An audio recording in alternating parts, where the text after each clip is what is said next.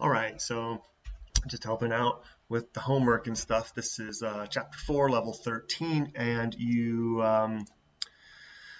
let's see. Uh, Actually, the the young lady that I'm trying to help had it mostly right. She had 2 lines in here and the third line, and it was all good code. The third line was just in the wrong spot. So first, we're going to do, of course, display, then flex. That's how we just turn things on. And then, just like she had, we're going to do the justify content and space around. By content space around, and it's going to be around because there's a gap, here at the beginning, and it's not just in the middle. Now, here we have 3 beautiful zombies, but the third zombie is in a, it's doing its own thing.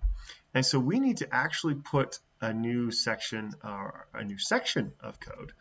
So we're not just doing like in this crossbow area a line self. We're actually going to make a dot target int of type, and it says that the old man is saying that right there. And we just need to type that whole thing, and this is type number 3, so it's the third one in the list. And then here we can do an align self, and this looks like, to me, it's going to be flex.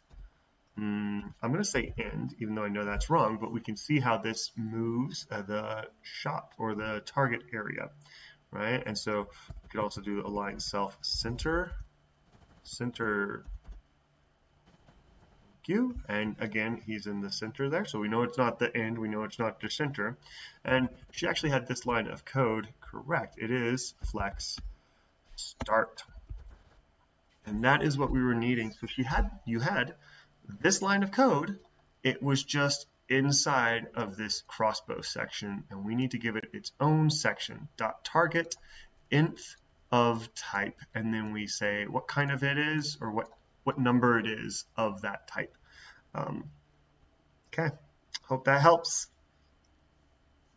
Let me find the stop button.